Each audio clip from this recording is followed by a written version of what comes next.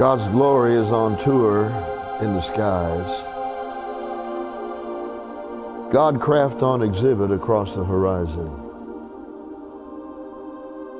Madam Day hosts classes in the morning.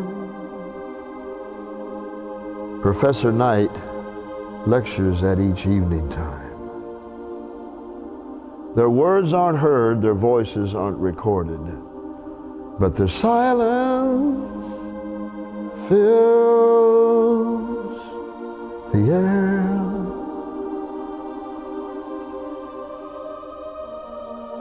Hi everybody, my name is Phil Driscoll. Welcome to The Awakening.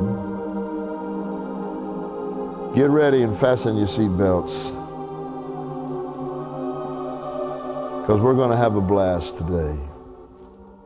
I'd like to introduce you to a friend that's been a friend of mine for about maybe 40 years. His name is Dr. MarkMessinese. He's a wild man. Where I play the trumpet and musicians only count to 4, Mark counts to 4 billion, because his background is microbiology, besides being a medical doctor. Because so many people, they put God in some kind of religious bag, and you know, the world that doesn't know Jesus think you're crazy when you believe in him, but you're crazy if you don't. So I've asked Mark to just come, and we're just going to have fun together. And when I've heard him talk about science and the body and how God's created so much, it makes me want to stand up and cheer. And many times it makes me want to worship. So let's just believe for God to touch you wherever you are. Father, we believe right now that you're going to take this time and fling the sounds out around the world to touch people that might not ever have been touched, and to encourage those that believe in you. In Jesus' name. Mark, welcome. Thank you. Are you ready? I'm ready. Well, talk to me. I know we've talked about so many different things, but just take it and just talk about whatever's on your heart in terms of, you have such a great ability to cause the science that God put together. It's like, is God not a scientist? Are you kidding? If he can compute the length, breadth, and height of the earth by a grain of sand, he's got the whole deal figured out. So talk to me, man. Well, it's a great subject. You know, when investigators investigate a crime scene, many times they're looking for signatures. They're looking for fingerprints. Today we look for fragments of DNA, which that science has revolutionized our ability to be able to identify people that have been present in a certain scene, in a certain place. And I think that we now have the ability to uncover fingerprints, God's fingerprints, in a way that we haven't been able to in the past. And as we've gotten better at it, the fingerprints have revealed more and more to us. Like what? Well, first of all, that God is present. That what we see, no matter what volume element you want to talk about, whether it's the size of the entire universe, galaxy clusters, which are multiple galaxies together, our galaxy, the Milky Way galaxy, our solar system, our planet, all the way down to the volume of a cell, which we are made up of trillions of cells. And then you look inside that cell and you see fingerprints, as though someone's been there. And that is what excites me, and it makes, I think all of it makes sense. There's a theme, there's a unity to it. And I was not raised necessarily to believe that way or to see that. But the more I went on in my education, and the more I learned, the more obvious it was that there was a fingerprint of a divine intelligence on what we call reality. And to me, that makes me very excited.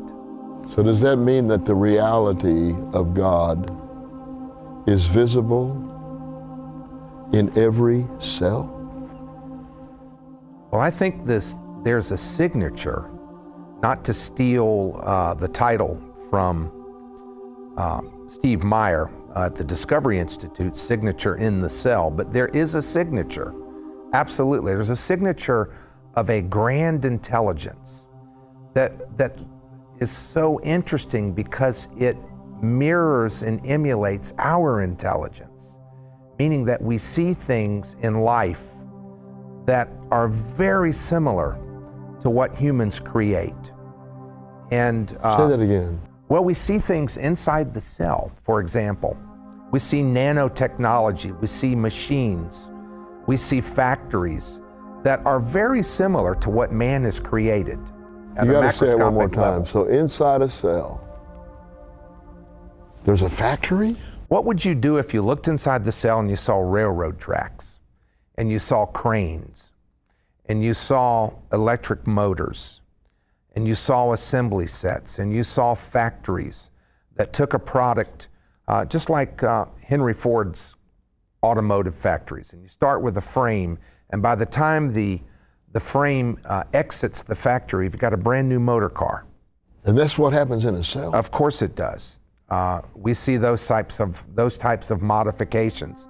And so what we see is something that we as humans recognize. It is intuitive to us that this is the signature of something that we would recognize because we would do the same thing and have done the same thing.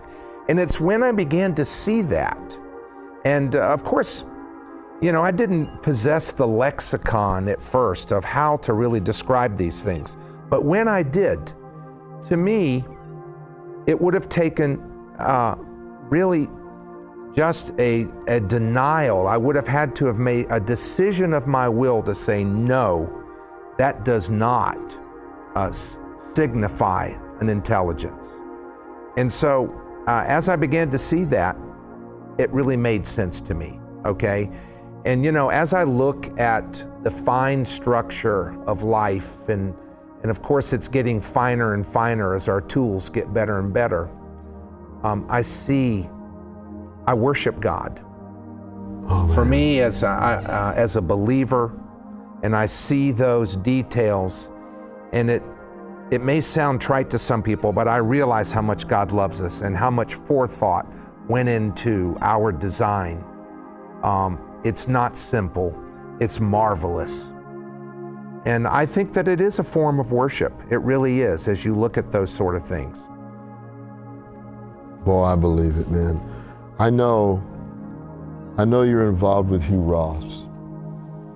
And I know that the first time I ever heard him talk about the heavens and the handiwork of God, it made me want to just stand up and worship Him. It made me aware of a new paradigm that as a believer, I mean, I grew up, you know, my dad was a minister. I grew up in the church. But it seemed like there were many missing ingredients scientifically, because I mean, music is a science, right? A chord is an equation, right? And there's so much of that evident in the universe. And when we sort of pull that away, I think we take a large part of who God is and what He's accomplished outside of the equation. I got to read you this verse, because I was reading the other day in Hebrews, and you know, God doesn't speak King James unless you do, but King James is a way that a lot of people relate to God. But it said, who being the bright, Hebrews 1 verse 3, who being the brightness of His glory and the express image of His person, and upholding all things by the word of His power, when He had Himself purged our sins, sat down on the right hand of the Majesty on high. And you know, that part that says He upholds the world by the word of His power. And I read, because I have an Amplified Bible and a King James Bible, and I began to read the Amplified, which I tell people is God's favorite translation because he likes it loud. But it said, he, Jesus, is the sole expression of the glory of God. To a musician, we have what we call an expression pedal, right? And when a musician plays a keyboard or a guitar or whatever, you know, an instrument that's not acoustic, he has an expression pedal to make an increase in the impact that people perceive when they hear the sound. In other words, you know, it's like an ebb and flow. So an expression pedal causes a person that's listening to be impacted greater, okay? So when it says that Jesus is the sole expression of the glory of God, the light being, and you know, whenever I hear light as a musician, I know that music travels in the sound travels in the slowest spectrum of light, right? In other words, it's radio waves, which are the slower expression of light, but it's a part of light. And so when the Word says that in Him is light and there is no darkness, to me as a musician, I go, in Him is music. Because when you study, because I've studied music my entire life. Music's been my life. And when I finally figured out that God didn't create music, He is music. There's no reference in the Bible where God created melody, harmony, and rhythm. But it does say that He created in Lucifer all of those things. So you can't put it in, you can't give someone something you don't have, right? So when I looked at that and I goes, wait a minute, the light being, He is the sole expression of the glory of God. The light being, the outraying, and that's the literal Greek. He is the outraying or radiance of the divine, and He is the perfect imprint and very image of God's nature. And here's the thing, upholding and maintaining and guiding and propelling the universe by His mighty word of power. Now, Mark, take it from me, you know scientifically a lot more than I do from that point of view, but we know the universe is expanding. Is that right? It appears to be, yes. Talk to me. Well, you know, I'm certainly not an astrophysicist, but I've read a lot of them, and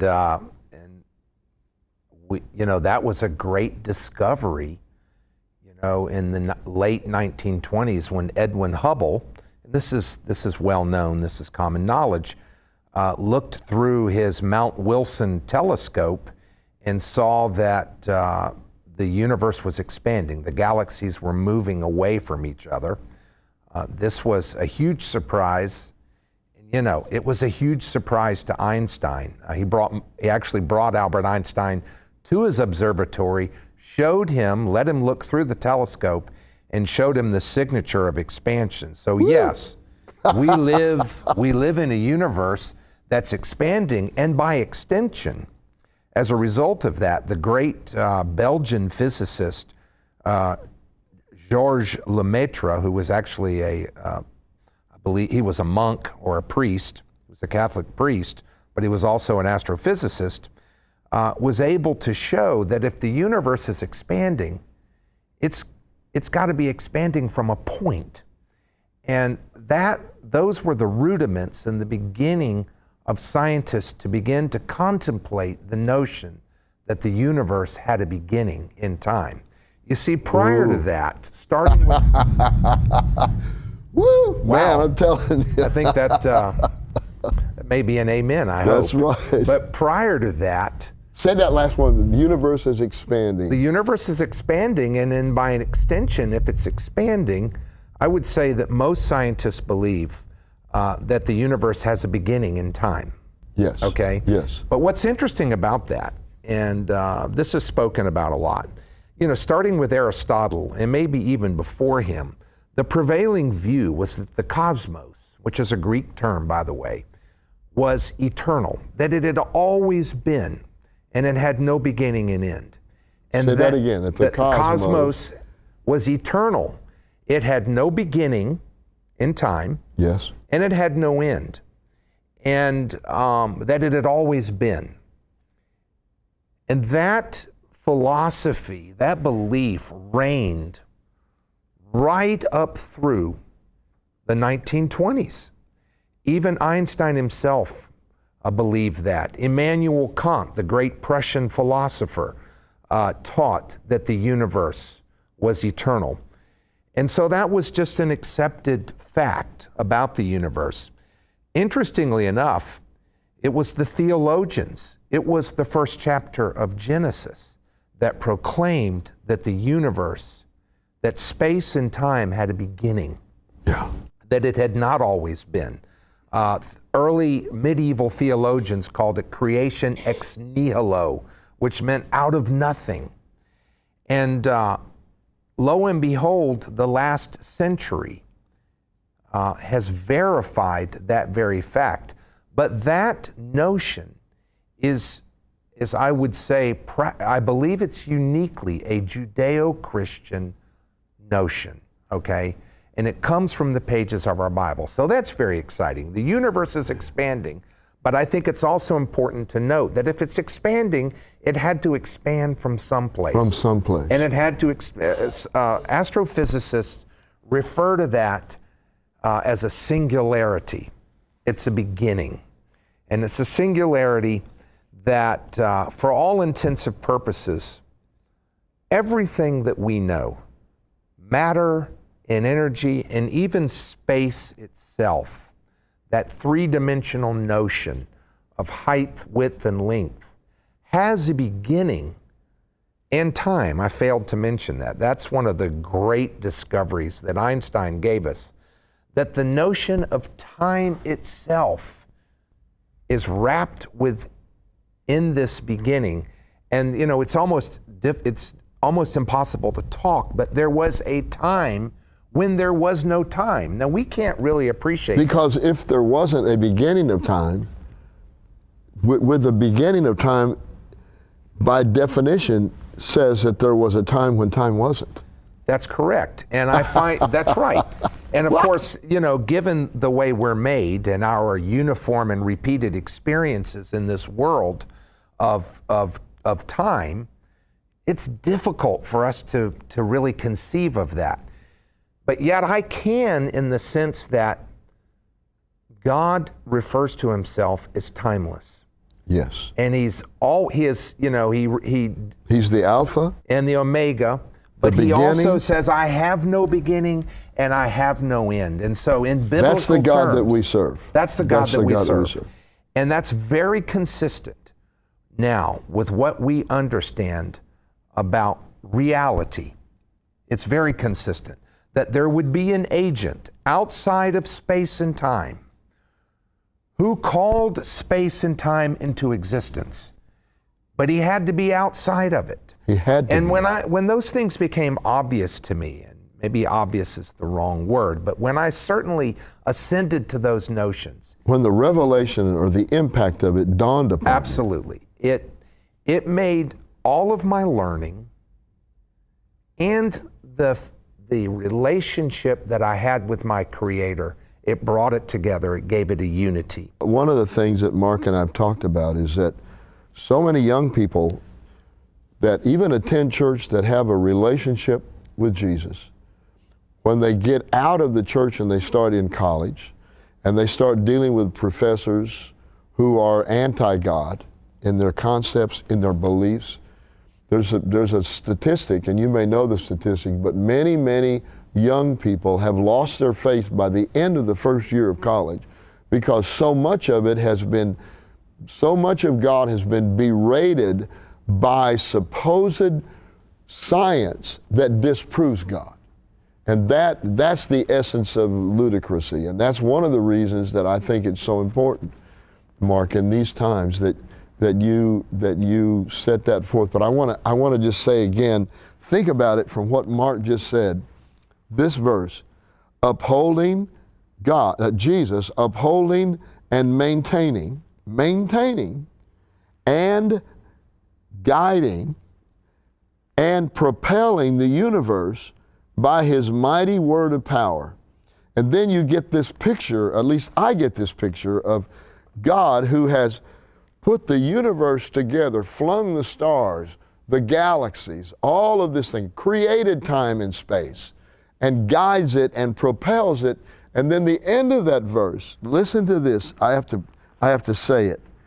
When he had by offering himself accomplished our cleansing of sins and riddance of guilt.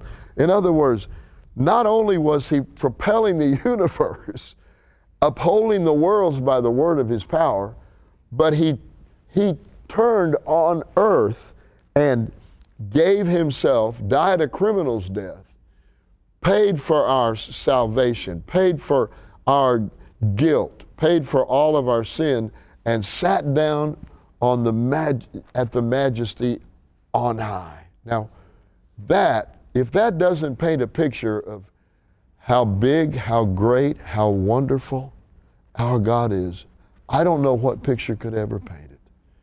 If you're out there and you are struggling with your faith, talk to them, Mark. You know, if you are struggling with your faith, that's natural. And I think we all do. And if you don't, you're not asking the right questions. So I don't have a problem with that. I remember being in university and kind of praying as I sat in class and asking God, are you ever going to give us answers? Because I felt like I didn't really have answers that I thought were credible when it came to the scientific world that I trafficked in. And what I would like to say to anybody that's there, if you are open-minded, and that's a big if, you will see, I believe, the evidence, the preponderance of the evidence. Nothing's a slam dunk. It never is on either side. But I believe that the preponderance of the evidence will lead you to a place that you see God. I believe it. You know, and the only thing that, you know, you cheat is yourself if you're not open. And I would just like to say that, you know, my beloved professors, men and women, I loved them. They had devoted their lives to science. Many, if most of them, were not believers. But you know, this is not a matter of evidence anymore. It's a matter of worldview. It is. It's not evidence. If it were evidence, I would go where the evidence leads me. And I think that's really the question. The question is, will you go where the evidence leads you? And I see a lot of people struggle with that because, as we say, science says nothing. Scientists do, and they say it out of their own biases and presuppositions. And you know, scientists have biases and presuppositions. But if you will allow yourself to go where the evidence leads you, then I think you're being true. And I would predict that you would go and you would find God. Because and you know, it's not contrived. We don't have to put him there. He's there. He's there. And I meet men and women from around the world that are very renowned scientists who now are having the courage to say, yes, I'm going where the evidence leads me. But just on a lay level, for those of us that just live every day and live our lives, we're not in the laboratory and we're not doing bench science, but we're watching TV and we're being fed this and fed that. There's enough evidence that if you go where it leads you, it'll lead you to your Creator without, in my mind, without much doubt. I believe it.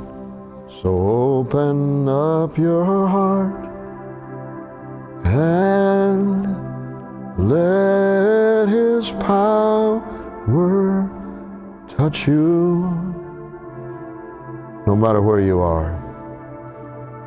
And if you do, you'll understand how great is His love to you, how great is His plan for you.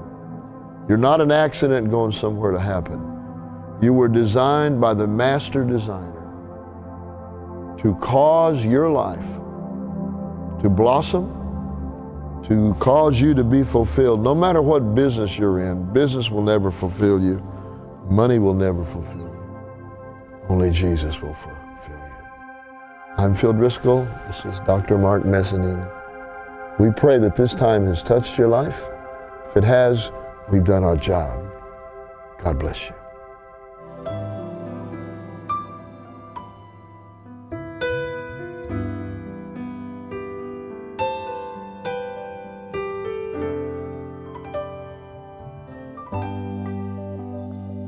Boy, I've enjoyed this time. It's my hope and prayer that you have been impacted by the sounds. Really, I believe by the sounds of heaven. You know, when you look at it and you study Lucifer, he was in charge of atmosphere control in heaven. That's what his job was.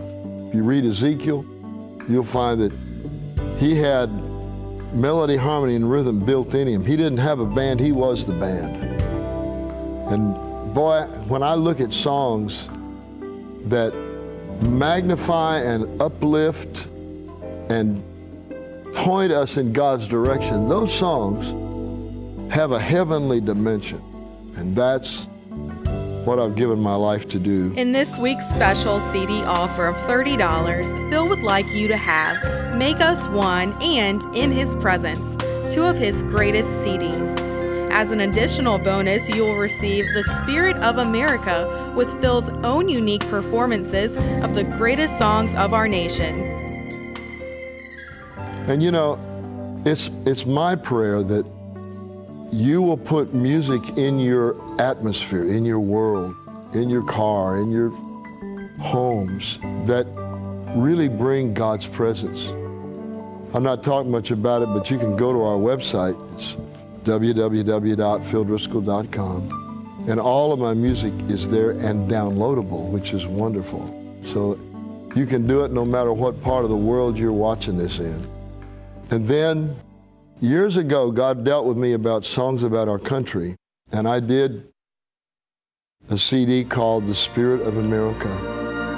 And you know, the Spirit of America, when you think about it, America never would have existed except some God-fearing men that had a relationship with the Lord. Said, you know, we should create a country that will allow people to worship freely with their choice of worship.